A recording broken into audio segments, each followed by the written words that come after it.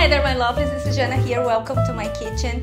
Today, a kitchen staple, at least for us Southern Americans. Today, I brought the best recipe ever for a dulce de leche, and the fastest as well.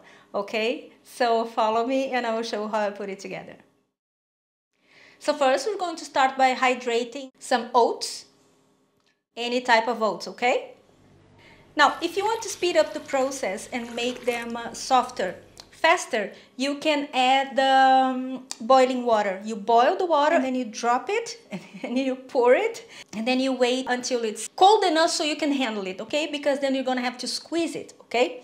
Or you can leave them, put the water, like a room temperature water, and then cover and then put it in the fridge and leave it overnight or for at least 8 hours, so whatever you choose.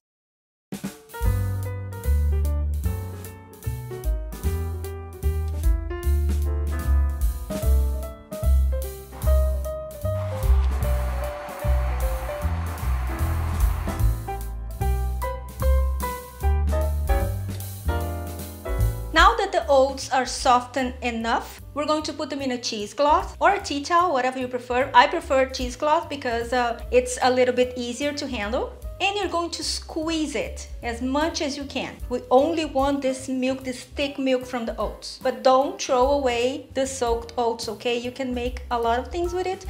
Cakes, you can put it in smoothies, you can make cookies, you can make muffins, I mean, whatever. Even frittatas, you can make that. So don't throw it away, okay? If you're not gonna use it, just freeze them and it's okay. Freeze them in an ice cube tray so you have a portion, so you can if you wanna put it in your smoothie, fine, so do that, don't throw it away. And now we're going to transfer this to a stove and we're going to add coconut sugar. I have tested with all types of sugar you can imagine. The best result so far is the coconut sugar because it's the tastiest, because sugar is not only for sweetening things. You also have the complexity of the flavors. But in this case, the coconut sugar is perfect. Now, if you want to use a sweetener, you can, but bear in mind that the color is going to change, okay? It's not going to be dark as it's supposed to be, this beautiful color, this beautiful caramel color that it's supposed to be. And you keep stirring until you see this consistency. Bear in mind that it's going to thicken up as you put it in the fridge, okay? And so if you want it a little bit runnier, then you turn off the heat earlier. But I like a proper dulce de leche, thick and beautiful and golden and sweet and happy, because this is happy food, isn't it?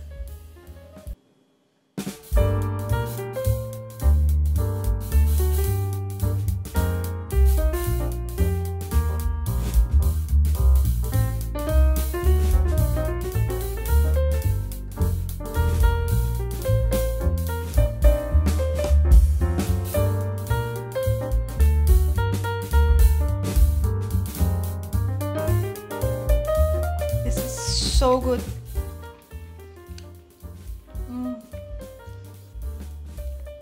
So good. So good. If you want, I can make you a banoffee. Let me know in the comments below. You want me to make one? I'll make one for you. So this is it for today. I hope you have enjoyed it. If you make it, please take pictures and tag me and show me on Instagram, on Facebook. I love when you guys put your spin on my recipes and add your touch and modify according to your taste. This one here, there's not much room for improving or improvisation. Improving, definitely not. Oh, speaking of improving, I was forgetting something. See, that's why I always tell you guys to watch the videos until the end, because it's important. I added a pinch of salt because the salt will wake up all the flavors, will lift all the flavors. A pinch of salt, okay? Otherwise the two flavors are going to fight. It's going to be a mess in your taste buds. It's not going to be good. So do it, okay?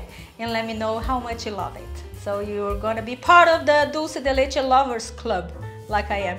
Okay, I will see you next time.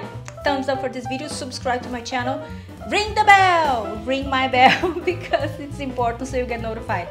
Full recipe on my website over here as well, and I will see you next time. Have a fabulous week. Bye bye.